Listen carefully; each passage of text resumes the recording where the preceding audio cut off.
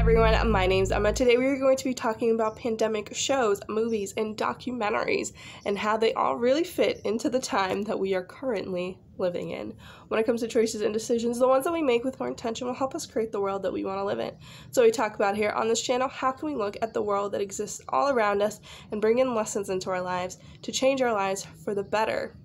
Human history has always been plagued by viruses, and the biggest mass deaths of humans have been surrounded by various plagues, whether it be the bubonic plague, smallpox, the Spanish flu. There has been epidemics, pandemics all around the world, and we have faced many in the past 20 years over our entire human history, and especially in movies, shows, documentaries that really go into the details of what would happen if a virus started somewhere, anywhere.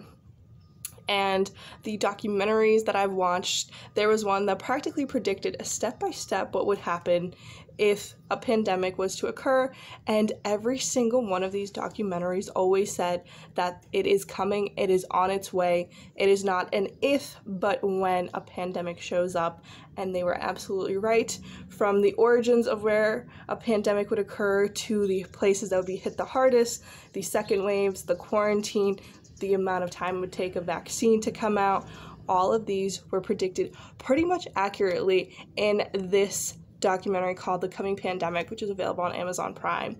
And it was very hard to watch because of how accurate it was. It came out in 2005, and they were right, a pandemic was on its way.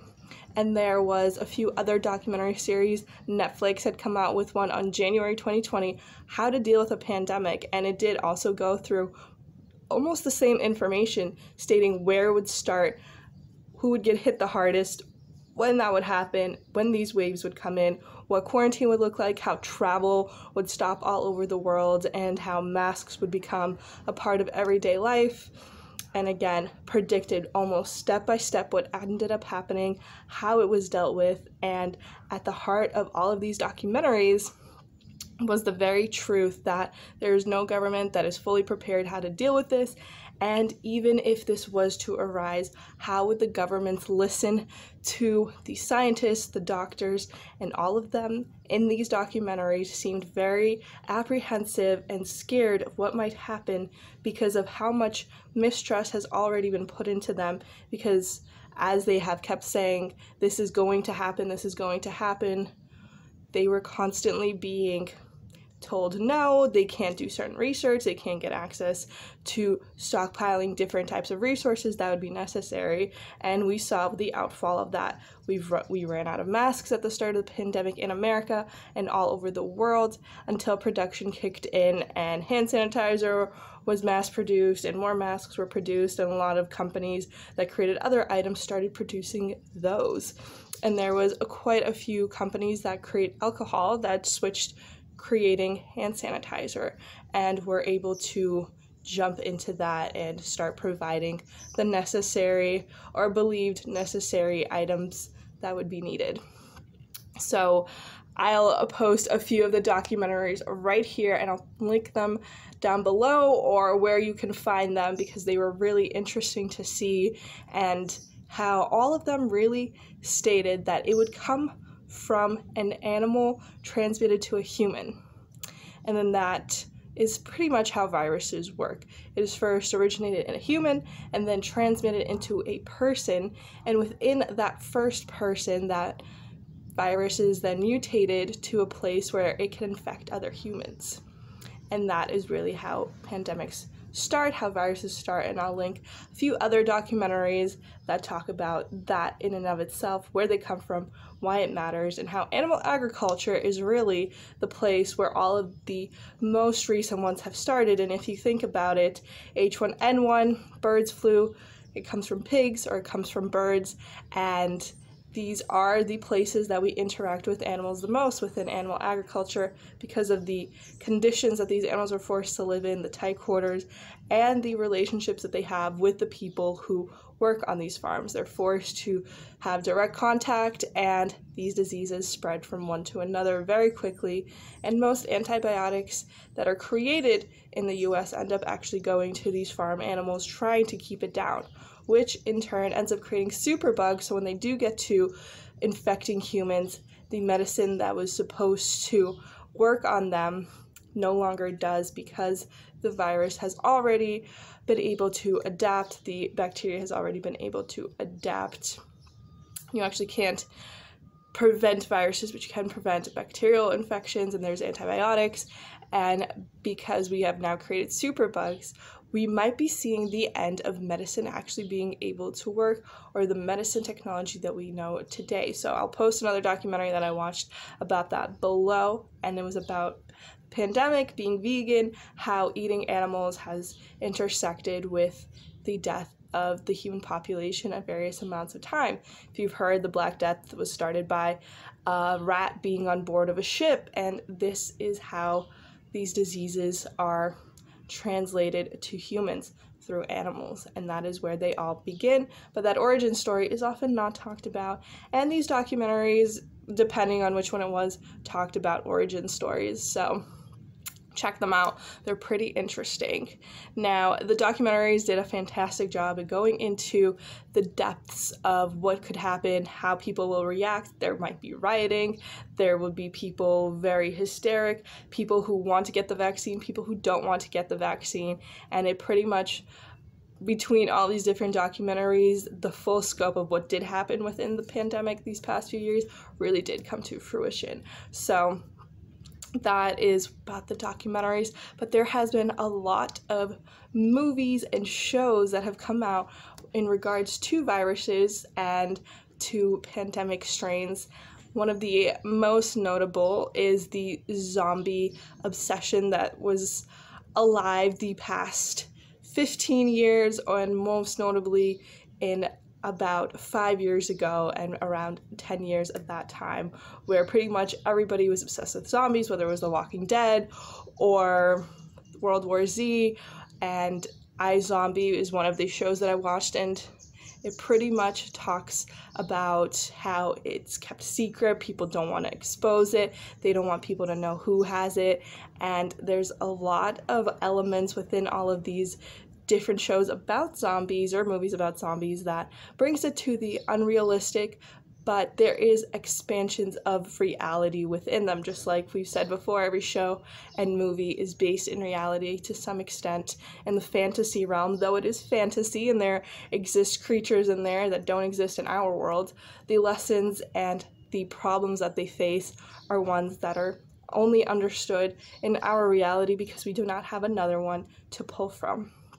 So there's been movies about zombies, and then there's been movies and shows about actual contagions and pandemics, such as Contagion itself, which had a very similar origin story and a very similar kind of rise in what would happen, and how there could be military trucks just pulling bodies all over the street, and that we really did see those images coming across when we were looking at world news as we were learning about the pandemic, as we were going through it, and just realizing how similar so many of these scenes were to stuff that we actually faced in reality was quite crazy and inspiring almost to see, wow, we knew about this and we didn't really prepare for it, and pretty much everyone has been talking about it for so long, but it is the scientists and the doctors who weren't listened to, which is what is happening in regards to climate change as well. Scientists are telling us what's going to happen. There's going to be abnormal weather patterns, and I know where I live, it has gone from 90 degrees to 45 degrees within the same day, within honestly sometimes a few hours, and that kind of drastic shift has really changed and has happened all across the planet, and we are seeing the side effects.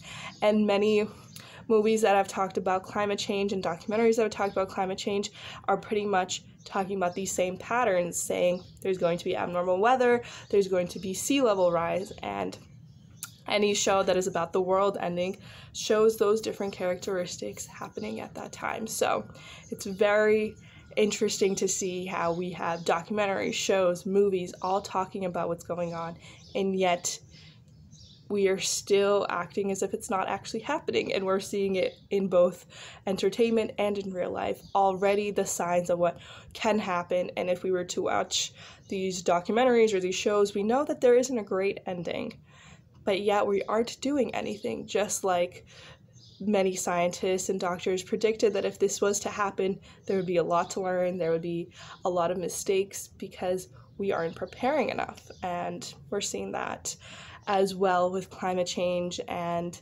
that is really the hardest part, that we do have some sort of prediction of what's going to happen. We're seeing stuff already happen, and that it's still not taken seriously, and actions to further climate change are still happening, and it's really difficult to see that.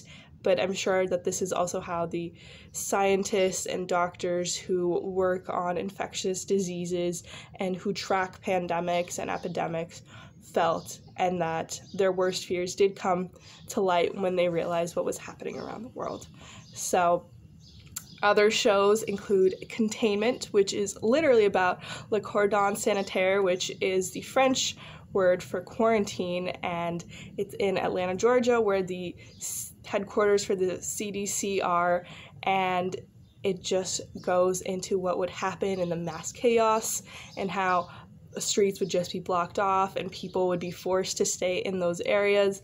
And though it was a bit more extreme, it really did play into how afraid people would be of physical contact, and the show did a very interesting job at portraying that and really showing pretty much no one interacting physically.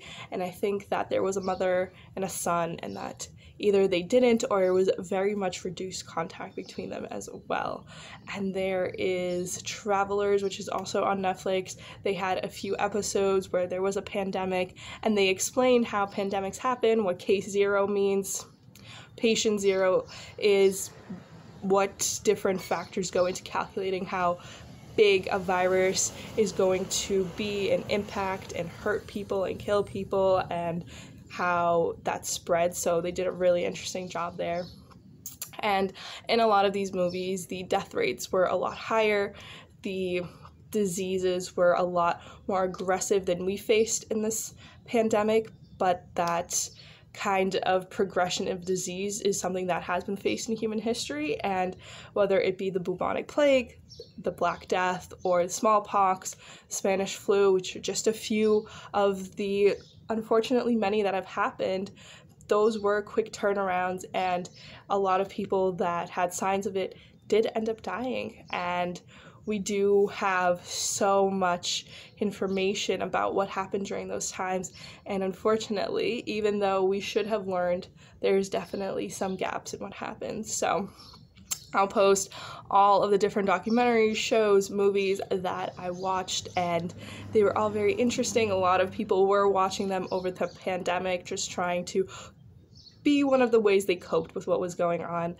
But it is always fascinating to see how much humans have developed and how much we haven't, and how much it is possible to predict human behavior. So perspectives are important, and the choices we make that go along with those perspectives are equally as important, and the choices we make day to day end up creating the world and life that we lead. So hope you check some of those out, or you got something out of today's video. But either way, I hope you tune in next time. We're going to keep talking about what's going on in the world, the different shows, movies, books, the lessons that exist, the things that we can do and participate to create the world that we want to see. I hope to see you next time, but until then, have an amazing day.